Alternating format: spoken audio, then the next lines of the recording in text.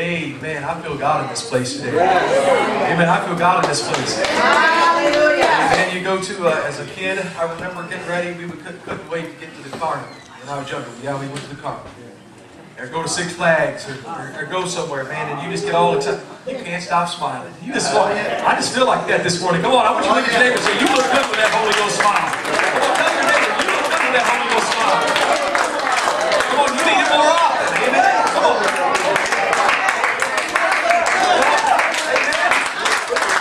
Well, I know we just didn't have a Holy Ghost shout now. That's all right. Have it tomorrow morning. Your neighbors might appreciate it. Amen.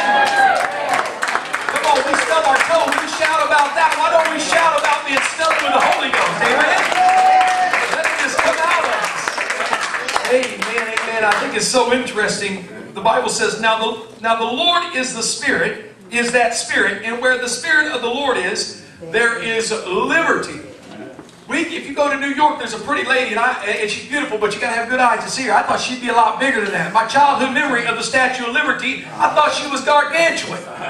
But she's pretty big in her, but beautiful. But we know the Statue of Liberty, something that everybody knows about the U.S. Because when you study the word liberty is associated with the citizenship. Now, how many have ever been around from somebody from a different country or something? You've been around? And especially if it's been in a country that's been oppressed, you can tell by the way they carry themselves.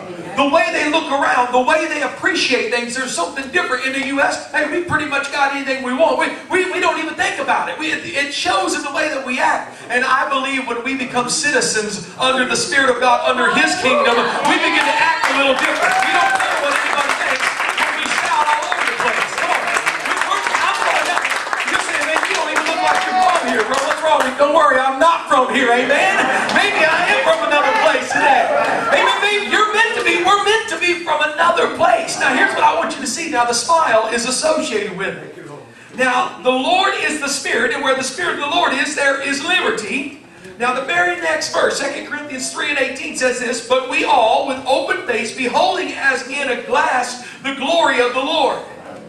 Now what does that mean? That's what you're seeing looking at the glass. I'm going to read it to you in just a second. Are changed in the same image from glory to glory, even as the Spirit of our Lord. Now what does it say when you go over, and some people don't like it, but I'm going to go over here to the parallel, and I'm going to put you on this. And let's see here. I want to read it to you in the Message. Now if you got your word, you can read it there.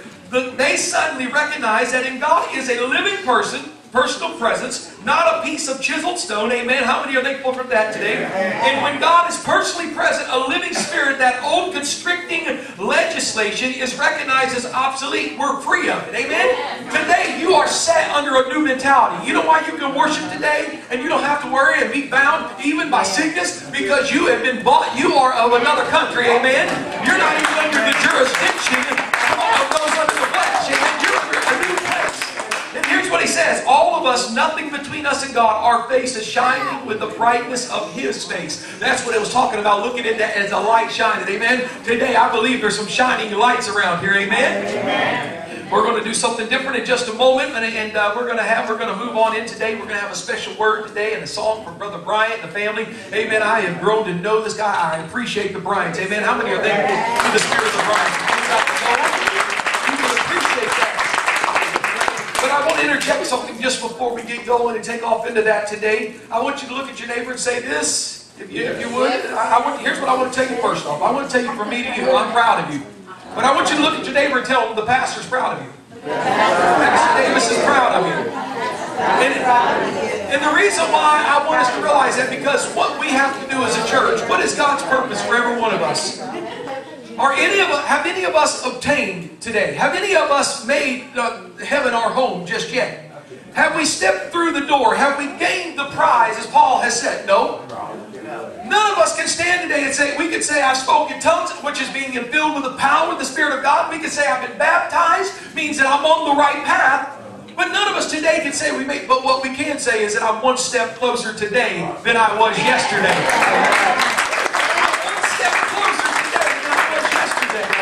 That's why I'm proud of every one of you today. We have to see this. And if every day that you leave here, I want you to know, amen, if you've made a step closer to God, then you've done what you're supposed to do today.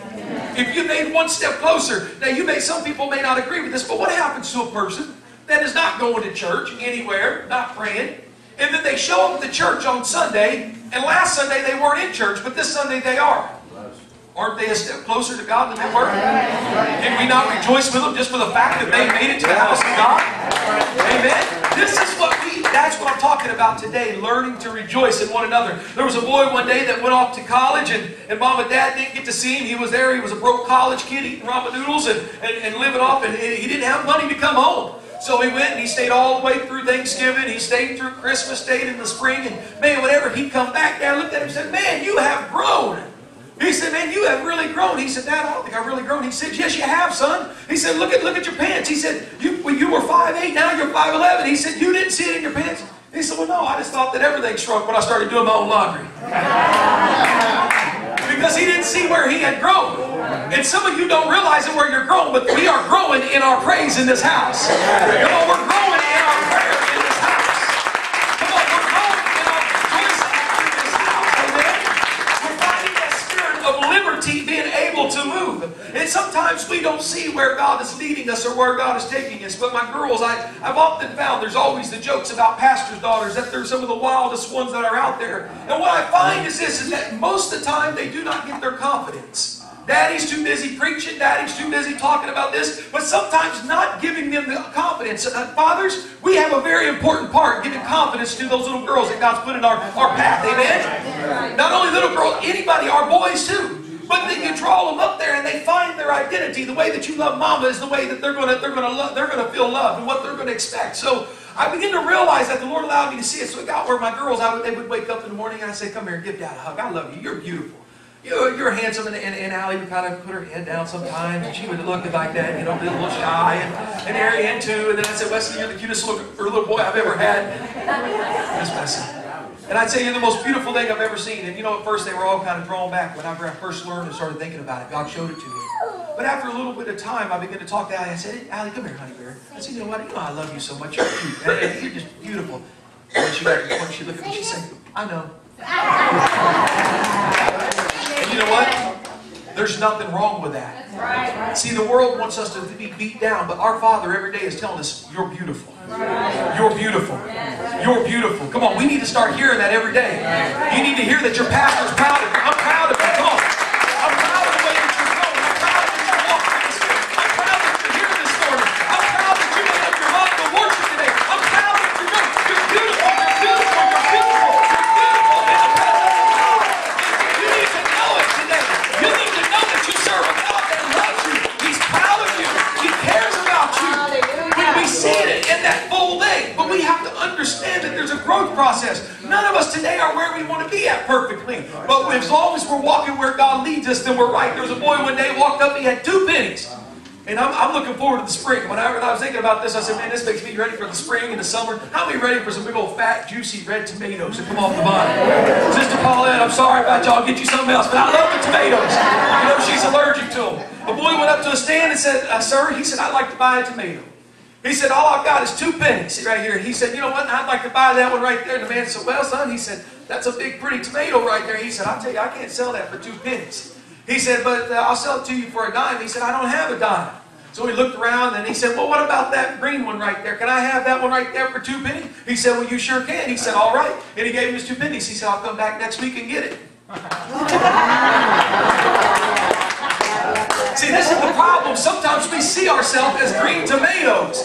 But with a little bit of time, come on, with a little bit of time, a little bit of growth, a little bit of strength, a little bit of direction, you're going to be that big, juicy red tomato. Come on. Hey, today you may not see it, but you're somebody in God's image. You're somebody under His blood. Today you're somebody in the Holy Ghost.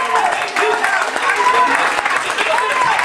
You're still working on me. Come on. I'm not there yet. I'm getting there. I'm getting there. I'm getting there. Amen. You may be seated. I'm getting ready to call Brother Bryant. I'm just feeling excited in the Holy Ghost today. Amen. Here's what we get in Galatians 6 and 8. It says, and let us, or 6 and 9, and let us not be weary in well-doing. Now here's the part that we look at that. We understand being in doing well. We understand working and that it can be a task, farming and building. But here's what it says in verse 9. For in due season we shall reap if we faint not. Sometimes we think that when we do well, there's an instant return. Some of you think that, well, I've come to God and all of a sudden now I'm going to be a ripe red tomato tomorrow. But in due season, if you'll hold on, if you'll keep on stepping, come on, in due season, God's bringing it in your life. Brother Bryant, I'm so encouraged by you. I love you, brother. Brother, come on, I'm telling you something. Brother Bryant is taking this. God is teaching him to pray. He's growing in. I'm proud of him. Come on, we need to encourage our brothers. I'm proud of you. Listen, God is using him. Yesterday I was sick. Thank you all so much for praying. And all of a sudden I was sitting there and I woke up and I heard the phone beep and I thought, well, what's going on? And my phone ringer was off and I got a message and all of a sudden I began to listen to it. And it was from one of the prayer warriors at the church. And tears began to run down my face. See, you don't understand this, Brother Bird. This man's a prayer warrior. You may not see it. This man right here is, I believe, come on, if there's anybody that I'm going to call on to pray, I believe in Brother Bird's prayers. I'm proud of you, Brother Bird. You fought some names, but you kept on stepping. Come on. You kept on stepping. You kept on stepping. You kept on stepping. From young to old, I just want some time to love on you just for a moment. Then this morning, they had to leave Brittany and Caitlin and Maddie. They've been coming for a few weeks. They haven't missed anything. They've been coming out in prayer. And listen, I've just been so excited about it. I talked with them. And I'm going to have them draw and do the things on the board in there. And you know what? This morning, I got a text from them saying, hey, I've got to leave at 11 o'clock. But Pastor, would you like me to come in early to maybe that I can go ahead and draw it up on the chalkboard and go ahead and put it in there? I said, well, no, I don't want to change. But the very fact that 3 weeks ago, they weren't even going, but now they're offering to come in any night of the week. They said, we come in. They wrote me back, I can come by Monday. I can even come by early on Tuesday. They're growing. We need to embrace one another. Come on, when you see somebody, we need to say, hey, you're doing good. You're doing, and you keep up with good work. And don't be afraid, because the enemy's going to get in your mind and say, and even that person, and all of us have done it, well, I'm still battling this. Listen, when somebody tells you that, listen, we need to know that every one of us battle things. Every one of us face things, but the fact that you haven't given up, the fact that you kept on fighting, the fact that, amen, it's an encouragement today for us today. Just say that word, with those words with me. In due season. Amen. Brother Bryant is somebody that I've got to know a little bit, spent some time with him. I love him. And you know that, some of you know what the doctor had diagnosed him with Parkinson's. And you know what? And I know that he had been sick. I know that he's faced those things. There's time to, but you know what? This is somebody that in due season, come on, they can just keep on marching. Come on, I know that he's been extremely sick. But in due season, I talked to him about preaching. He said, yeah, Pastor, I'm going to be ready. I said, okay. You know what? I gave him opportunity if he didn't feel like it. But you know what? I believe today is him standing up and saying, you know what? I've got something today and God is working it. Amen. He's going to do it. Come on up here, Lord. Thank you today. Let's give a hand clap of praise to the Lord.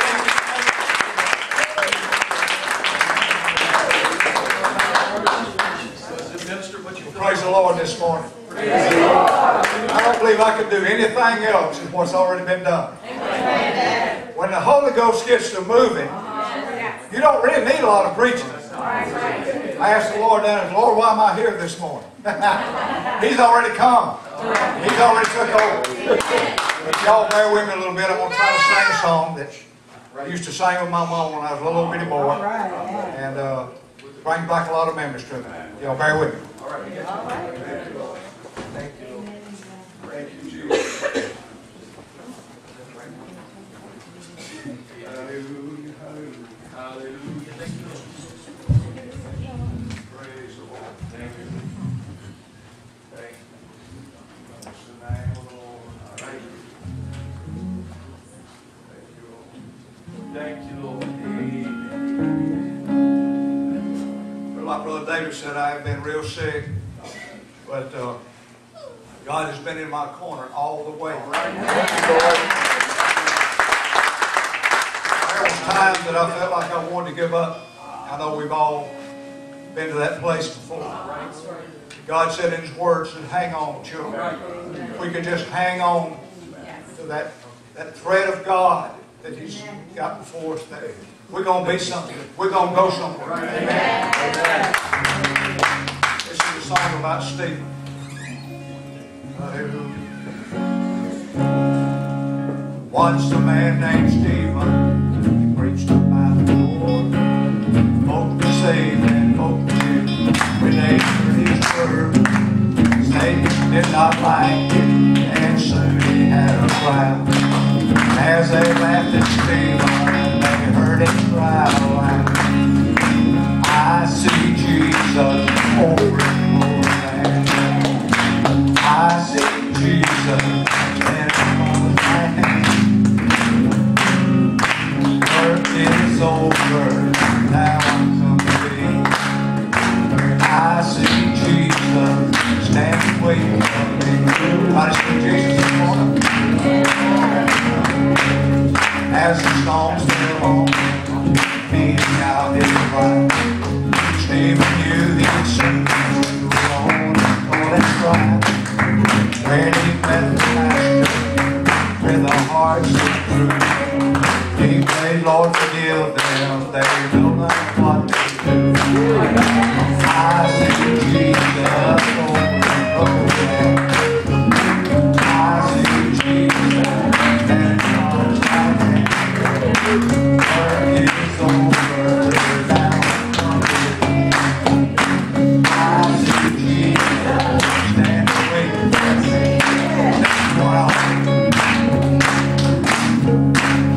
Through the gates of glory, down the streets of gold, march the heroes of the Lord into heaven's throne.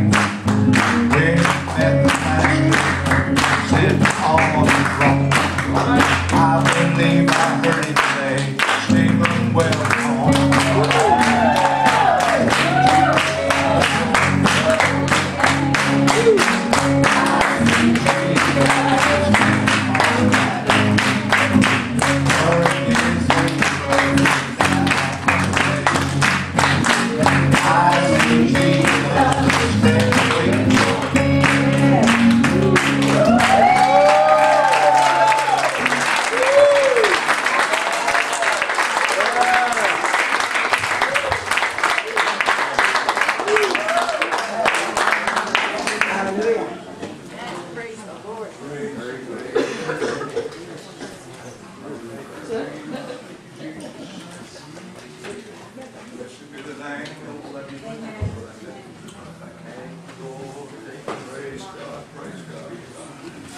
Well, the Holy Ghost is already here.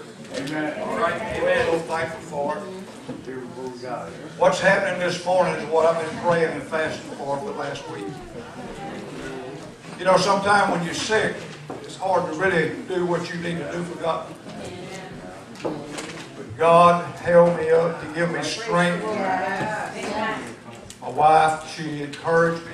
She said, God is going to get you through this. They have got me labeled with I thought it was a muscle disease. It's called polymyalgia. What is it, honey? Rheumatica. It's a issue of the muscle tissue that breaks down. And they put me on some prednisone. If any of you have ever been on prednisone, it's pretty strong stuff. So my system will not take it. So I told the wife, I said, honey, I'm going to get off of it. I just can't seem to do what I want to do for God. This stuff is causing a lot of side effects. So I went cold turkey and I got off of it. And God has really blessed me. Really blessed me, Lord. I want to thank Brother and Sister Davis this morning for the opportunity to allow me to grace this pulpit. I haven't been preaching all that long. God called me to the ministry. We're back in the summer. I think about April is when I got my license and was anointed with oil, my wife and I, become an ordained minister. I run from God a long time. And I think back in 1992, I felt the same calling. The Bible says it's a high calling, church. It's a high calling. And when God gets on your heels, He's going to catch up with you. So if there's anybody here today that's running from God, and you know what I'm talking about, He will catch you. He's got a rope that can fit perfectly around you, pull you down and tie you up, and make you do what He wants you to do. I come from Mississippi. I'm an old Mississippi boy. I'm just who I am. I'm just an old country boy. I had a good mom and daddy. Now my daddy didn't really get along with the Lord. I'm going to just take my time. That'd be all right. And Jesus and my father just didn't really get along too good. He didn't go to church. But my father knew the Bible. He read the Bible. In the community, every time there was a church to be built, He was always there, faithful to be there to build that church. But when it come time, Brother Davis, to fill that church, my father wasn't there. You know who was there? My mother. So he built, she went. Mother loved church. Bless her heart, I had a very wonderful mother, praying and fasting, seeking God 3 hours of the morning. Ain't that what we're supposed to do? Yes. And she prayed for me when I was coming up. I was the baby of the family. We had a large family. Had 7. One died before I was born. And she always told me I was the baby of the family. There was about 13 years difference between me and my baby sister. And lived in Rising Sun, Maryland here. That's why I'm up here.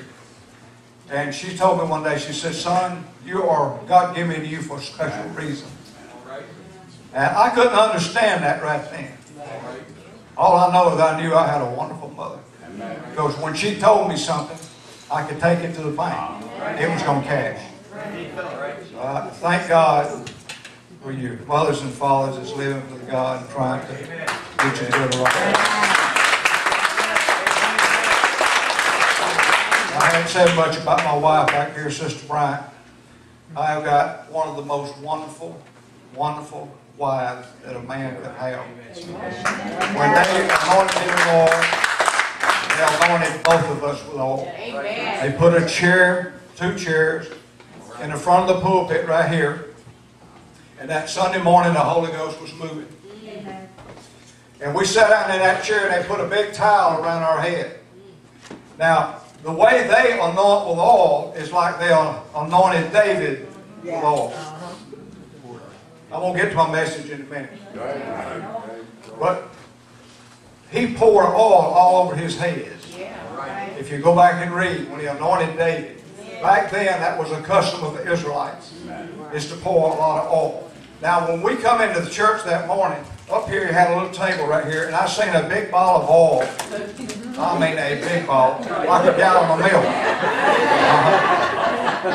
And I looked at the wife, and we had already been told by some friends of ours, now, brother, I'm going to tell you, he likes to anoint with oil. So I looked at my wife and I said, honey, surely he ain't going to pour all that oil. I got my dress clothes on.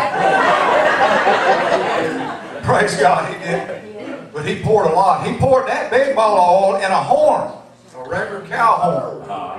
I mean a good cow horn. He might have well poured the bottle on, because the horn was as big as the bottle. But thank God we got anointed.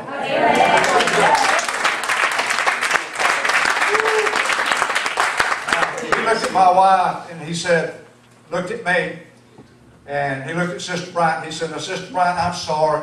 She had her hair fixed up so pretty that morning. I'm sorry, but I've got to pour oil on your head. She didn't shake her head, she didn't smile, she didn't frown, she didn't do nothing. She just got blank. So he poured that oil and he looked at both of us. He said, Brother Bryant, this is not just your ministry. This is y'all's ministry.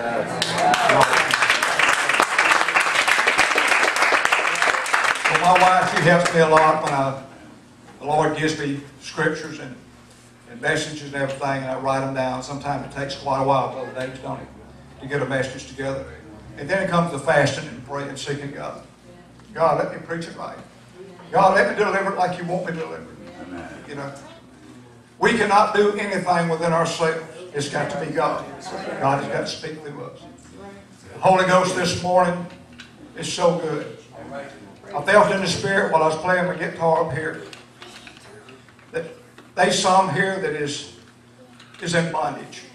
There's some here that wants to be free, wants to be delivered in the power of the Holy Ghost. I felt that very strong. Now, I asked you the question this morning, what is bondage? Webster's Dictionary describes bondage as being in subjection to some force or influence. Now, when you're in bondage, you're a captive. Amen? Now, the devil, as we know him, which don't care about anybody, he's got so many today in bondage. He's got them held down. He's got them tied up. And they feel like that they can't do anything for God. They feel like that they cannot step out on their own and get something from God. Now when the minister gets up here, Brother Davis, and my brother here, Brother Mo, and starts preaching the Word of God, when that Word of God goes forth, at that time is when you need to really get a hold of God in your heart, your mind, saying, this is the day, God, I'm going to surrender. I'm going to give you my all. Now there is some here today, I cannot lay my hand on you, but I feel it in the Holy Ghost, that wants to get out of that pew and make their way to this altar. Now you don't have to come down to this altar. I have seen them filled with the Holy Ghost in the pew. But God is looking for those that whoever will. Whoever will. Whosoever will. Amen. Now when we think of bondage, we automatically, being a child of God, think about the Israelites in bondage in Egypt. Is that right? Now they was in bondage somewhat 430 years or so. Under the hand of Pharaoh. I mean, they was there. Now, they were just like us. We go through sickness. We go through financial problems. I heard the testimonies this morning. And there are people here that have needs. We all have needs. My wife and I, we have needs. Brother and Sister Davis have needs. You know. God is the only one that can supply those needs. And He will supply those needs. But we have got to have one thing and keep it strong. And that's our faith. When we keep our faith strong, God will deliver. Now, Exodus 13:3, Jesus speaking to Moses. And Moses said unto the people, I'm sorry, Moses was talking. Moses said unto the people, remember this day in which ye came out from Egypt, out of the house of bondage. For by my strength of hand, the Lord brought you out from this place. And then He was giving them instruction. There shall no leavened bread be. God had told him what to tell the Israelites. Now they was in strict bondage. I mean strict bondage. If I can take just a second, I want to tell you a little story. It's a true story. When I was 19 years old, right out of high school, graduated in 1966, just a young kid, didn't really know nothing. Didn't even have a trade. There was 214 of us on a commercial airliner going to Vietnam. We flew out of Fort Lewis, Washington. That's a lot of men with 4 stewardesses. As we was flying along, we got into what they call Russian airspace. Sometimes you'll get into the enemy's territory, if you know what I mean. Now, as we was flying along there, well, a MiG fighter, a Russian MiG fighter, come up on the left of us, was pointing down. That's how close he was to us. That scared me. To be up in a big plane like that, and to see a MiG fighter pointing down, he meant for us to land that plane. First thing come to my mind, Lord, we're going to be prisoners of war. Well, we went in some clouds and we lost him. And we come out a little bit and there was nobody there. We felt so relieved. And I'm talking about bondage this morning. When we come out of the clouds, one come up on the right side of the plane, another MiG fighter, and this, I guess the same one come up on the left side. And the one on the left side, both of them was pointing down to land. The one on the left side shot some rounds out ahead of our plane to let our pilot know I mean business. And I want y'all to land. You're in our territory. You're in our territory. So then we landed on a little bitty air base that the airstrip was so small, they didn't tell us at the time, they didn't know that big plane was going to be able to land there, much less take off. There was 214 men plus the stewardess on there was in jeopardy of our lives. We didn't know if they were going to shoot us out of the air. We didn't know if they was going to kill us when they got us on the ground. We did not know. Now, we was not at war with Russia at that time. We was at war with Vietnam. And we started talking amongst ourselves. We're not even going to make it to Vietnam. We fix to lose our lives now. But thank God, they got a hold to Washington. And the dignitaries got their heads together, scratched a little bit, and talked our release. Said, we're going to let them go. So when we got on we stayed on that plane for 3 days and 2 nights. Could not get off of that plane. Now that's bondage, church. Now if you've never been in a situation like that, but it's almost the same situation. It's something you're living in right now that we call bondage. Anything's got you bound down. Anything you can't get loose from. I like freedom. Praise God, I like freedom. When I was in Vietnam, I wasn't free. I was under the rule of somebody telling me, Bryant, you do this. Bryant, you do that. Here's another load. Here's another round of ammunition. All I can think of, I want to go home. I've had enough of this place. I want to go home. God kept His hand on me and got me out of there. Now when that plane got ready to leave, I'm taking a little bit of time. When that plane got ready to leave, that plane backed all the way up the back of that runway. It was a corrugated steel runway they call PSP. It hooks together. Some of your brothers might know it in the military. The pilot come on then. We had him heard from the pilot too much. He said, gentlemen, if y'all can pray, pray right now. This plane, it was a brand new Boeing 707. This plane has never taken off of a runway this short, this small. My Lord, I was scared to death. I didn't have the Holy Ghost. I didn't know God. I knew of God. How many here today that knows of God, but don't really know God? Through the power of the Holy Ghost. If that's the situation, you're in bondage. You're still in bondage. I feel the Holy Ghost this morning.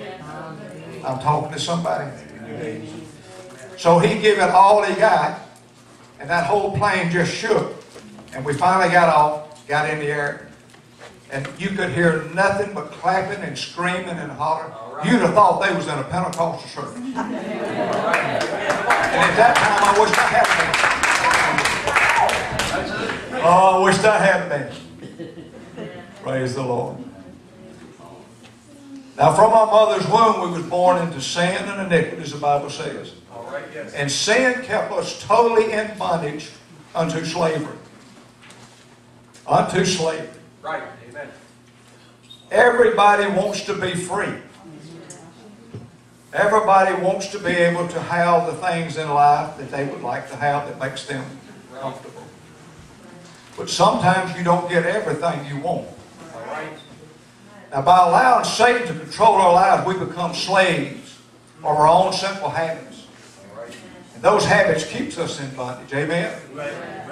They keep us in bondage. And Satan loves that. That's right where he wants us.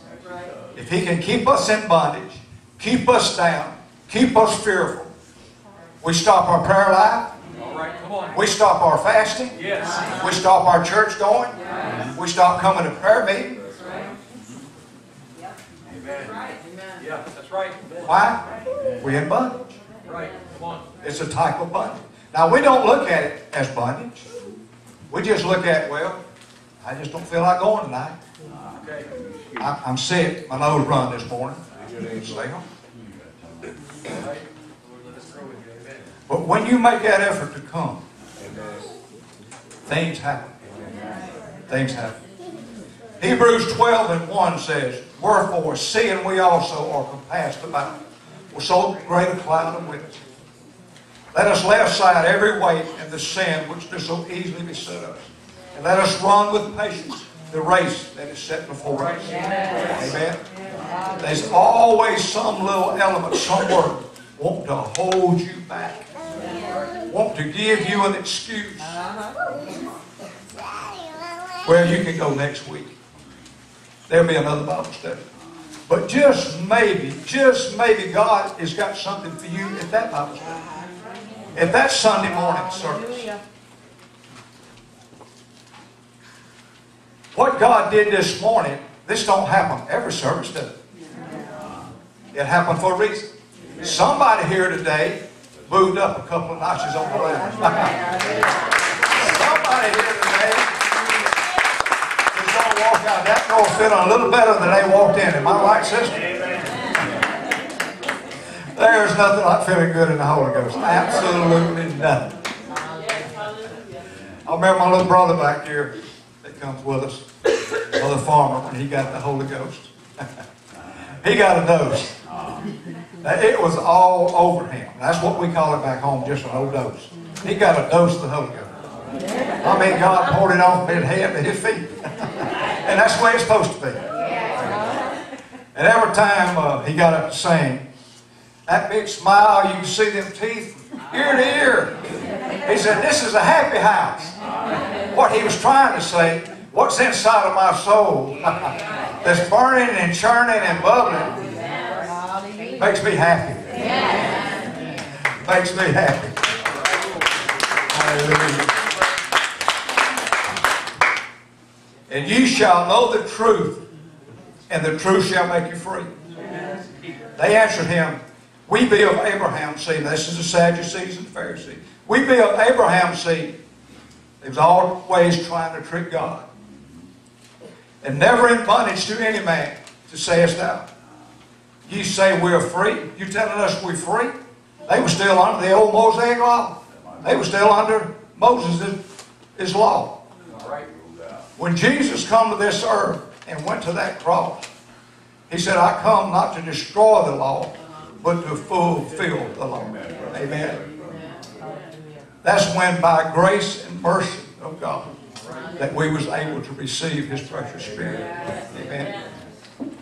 Romans 6, 16, 18. I didn't get Sister Davis to pull these up. I'm sorry.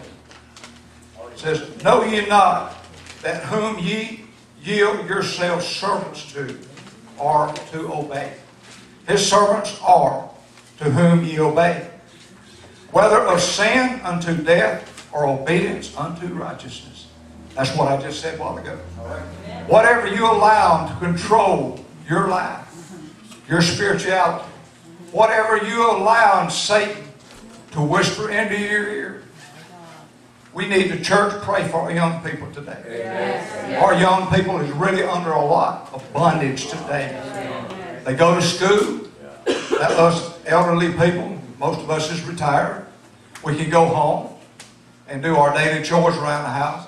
But these children of ours has to go into an environment where Satan is mightily strong and moving and getting stronger every day. If we've ever given them advice, if we've ever kept them in church and tried to pull them close to God, this is the day. This is the day. Hallelujah. Thank you. But whatever you allow to bind you down this morning, whatever you allow to hold you down, there is freedom. Oh my Lord. Like I just said, Brother Farmer, there's freedom. Brother Farmer can tell you, when he got the Holy Ghost, he didn't know nothing about it. None of us did. Before we come to God, we was in bondage, wasn't we? We lived for Satan, but we really didn't know we was living for Satan. We called it living for ourselves. We're living for the day. I've heard some young people say, we're living for the moment. But that moment is running out. There's coming a time soon that there's not going to be another moment to live for God. When God gets ready for his people, I imagine the churches is going to be flooded out with people looking through the window, maybe trying to break the door down to get to an altar. When we've got the most perfect time in the world right now to live for God. Young people, I'm speaking to you as well. All of us is not a better time to live for God because we are on the end time. We're living in the end time right now. Verse 17 says, but God be thanked that we were servants of sin, but you have obeyed from the heart that from the doctrine which was delivered to you. Now we know the doctrine, the apostles' doctrine. There has never been another doctrine. Jesus come to this earth, he preached one gospel. He brought one truth with him, and he passed that on to the apostles. Now who did the apostles pass it on to? Us Gentiles. When Peter went to Cornelius' house, that's when us sitting right here got the chance to live for God and know what the Holy Ghost is all about. Being then made free from sin, ye because the servants of righteousness. Hallelujah. But now being made free from sin and become servants to God, for the wages of sin is death, but the gift of God is eternal life through Jesus Christ our Lord. What a precious gift God has given us. Hallelujah. The same Spirit that loosed us from the sin that had us bound is the same Spirit that sets us free. And that's the Holy Ghost. That's the Holy Ghost. John 11, 43, 44. And when he had thus had spoken, he cried with a loud voice, Lazarus, come forth. Lazarus, come forth. And he that was dead come forth, bound hand and foot with grave clothes. Now, I want to tell you something. The Israelites has got a custom when a Jew dies, they wrap them like a mummy, so like a mummified wrapping from their head to their toe. Now, they are wrapped real tight. They can't move. Their legs are straightened out. Their body becomes stiff, according to death, and they wrap them, and then they put ointments on them, keep the smell down. Now, they put Lazarus in a tomb. Now, I understand, I've never been there. I'd love to go sometime. They put him in a tomb, and going down into that tomb, the stairs wind around, they say, to get to the bottom of it. That's where they put Lazarus. Now, I don't know how many steps there was. I don't know how deep the tomb was, but they put him down. Put him down in there, wrapped up. Now, when Jesus walked up there, now if you go back and read, Jesus paused for a couple of days. In other words, he told the disciples, he said, well, we're going to tarry over for a couple more days here. Jesus did that for a reason. Because he knew that Lazarus was just sleeping, according to him. Now, Mary and Martha, they loved Jesus. Jesus loved them. That was a close-knit operation there. They really loved each other. Now, when I read this over and over, and I love it, what we felt this morning is what they felt right then. Power is power, no matter how you feel. When Jesus walked up to that tomb, yes, he didn't say, Lazarus, come forward. He said, Lazarus, come forward! With authority, with the power of the Holy Ghost. Now, when he said that, I'm assuming in my mind Lazarus laying on that slab or whatever it was, opened his eyes. Now, he couldn't swing around and bend his knees because they was wrapped up. So the power of God that opened his eyes was the same power of God that allowed him not even touch a step probably. The power of God brought him up all them steps to the top. And Jesus says he's not sleeping. I mean, I'm sorry, he's sleeping. He's much alive, but he's just sleeping. Right. So that same power is what we feel today. What we felt this morning. What we felt this morning lined up perfect for this lesson. All right. Thank you, Lord. Thank you. And then Jesus said one time, he said unto them, loose him and let him go. Loose him and let him go. Hallelujah. He was loose.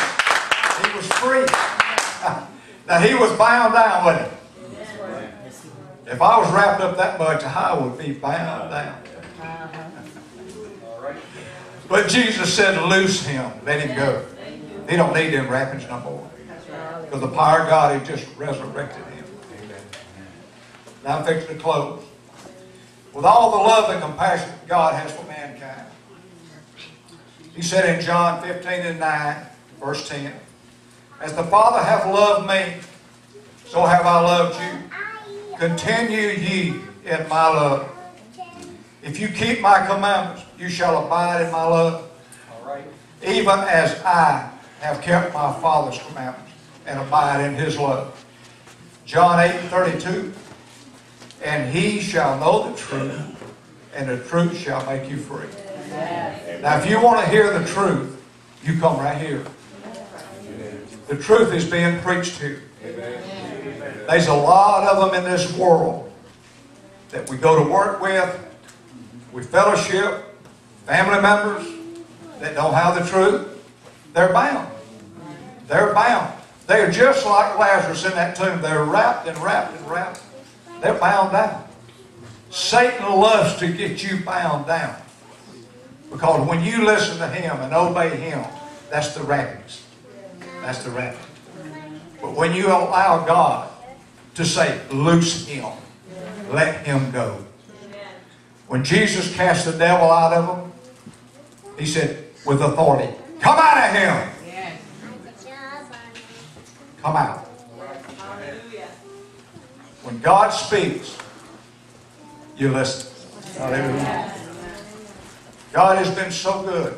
Yes, He has. Amen. So good. Thank you, Lord. He's kept us aboard. Yes, He has. He's been with us when we're down. Yes, He has. And I'm a perfect example. I feel bad this morning, but I feel good in the Holy Ghost. But when God allows you to do something for Him, I want you to listen to me. When God allows you to do something for Him, don't say no. Say, God, I'll do my best. Now, I'm not a preacher like Brother Davis here or Brother Bo, but I do know one thing. I know what the Holy Ghost feels when it gets on me. I know what it means when them hot tears roll down my face. When I'm buried in that carpet at my office praying. I know what that is. Because I do enough of it. I want to get so close to God that I can feel His breath. I can feel His heartbeat. This is the same thing Brother Davis has been saying. Church, let's move up another notch. Let's quit wading out in ankle-deep water. Let's get out to where God wants us in that deep water. When you get out there, it's deep. It's almost to you, over your head. You can't do anything because of the weight of the water. That's when God says, now it's time for you to surrender. It's time for you to surrender. I got you in a place where you can't move too much. God is wanting to do things. God is wanting to move in mighty ways in our lives. Let's pray for each other. Keep each other lifted up in the Lord. Let's witness and tell our family we've got a move of God here. I can't wait to get tomorrow and tell somebody what we had this morning. I want to thank y'all so much for allowing me this opportunity. May the Lord bless you.